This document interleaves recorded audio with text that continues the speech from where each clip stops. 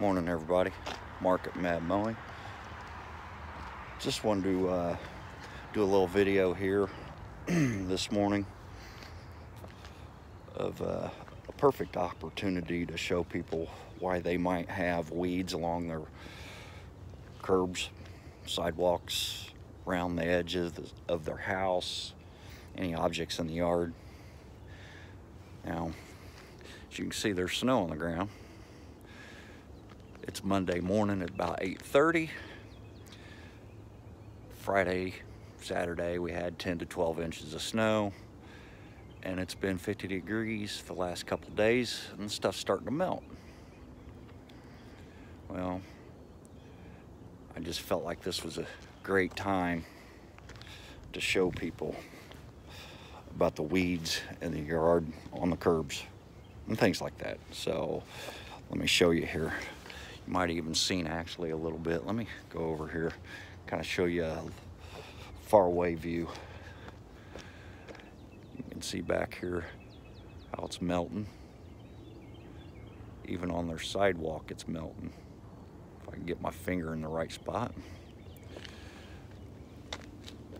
They didn't do anything to their driveway or their sidewalk. You see how it's melting along the sides? It's the transfer of heat from the sun. Even on my sidewalk here.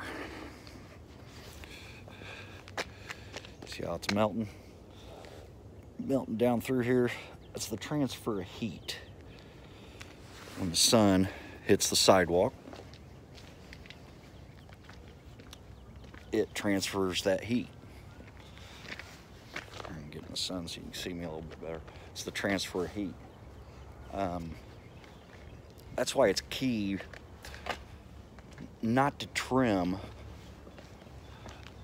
the edge of your sidewalk, the grass at the edge of the sidewalk, down as low as you can go.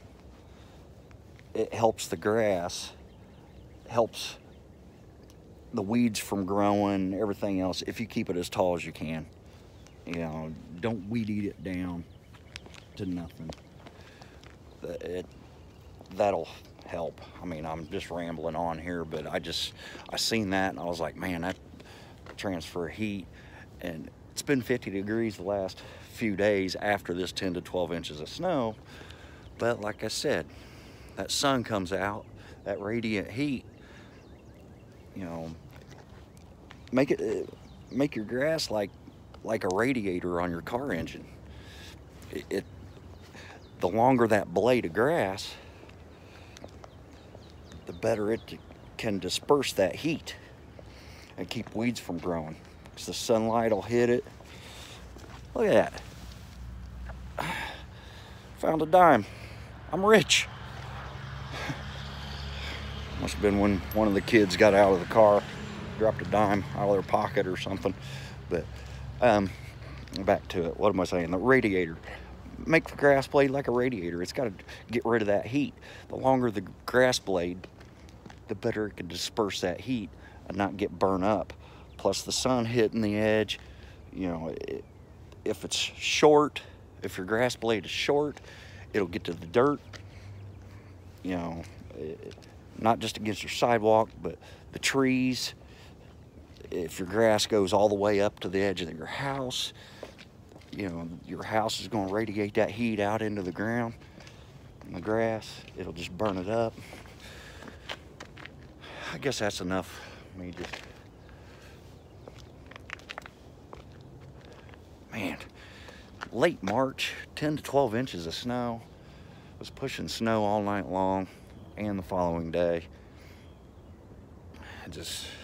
I'm ready to get the season going. All right, that's enough. See everybody on the next one.